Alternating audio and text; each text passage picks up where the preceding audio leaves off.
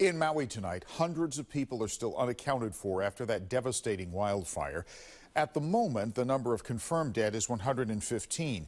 Now, the first child has been added to that list, just 7 years old. Authorities have released the names of 35 victims so far who have been identified through DNA testing, most of which were over the age of 60. Tonight, a Bay Area woman and her dog, who were part of the recovery effort in Hawaii, just got back home. ABC 7 News reporter Lauren Martinez talked with her about what she did and what she saw. I love working with the dogs. I love trying to figure out what they're telling us. They're the smart ones. Julie Padelford and Rampage, a human remains detection dog, are returning home after a 2-week deployment to Maui. They are part of a California task force the Oakland Fire Department coordinated. The pair arrived at Oakland Airport Friday afternoon. I've worked fires before. This is the hottest fire I've ever seen. They were estimating that the fire was 2,500 degrees or hotter.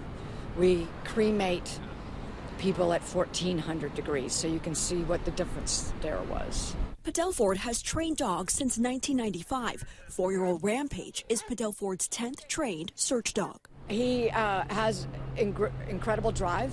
It's hard to stop him. He can climb incredible things. Rampage can find remains that humans alone cannot. The dogs were very successful in what they could do. It came to the point where our dogs are getting odor, but the anthropologists weren't necessarily able to make identification. The reality for us humans is tragic, but to these working dogs, it's strictly a game of search. You put it away when you're working, because we have a job to do, and the dogs, that's their job, and it's our job to keep the dogs up and moving, and if we get depressed, it goes right down the leash. For the first time at a search and rescue scene, Padelford said in Lahaina, she had to put boots on Rampage's paws to protect him from the rubble.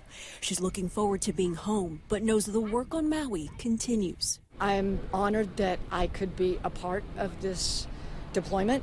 We learned a lot. There's things I'm going to go home and add to my training. In the South Bay, Lauren Martinez, ABC 7 News. Making a difference in Hawaii. All right. Really very important work. All right.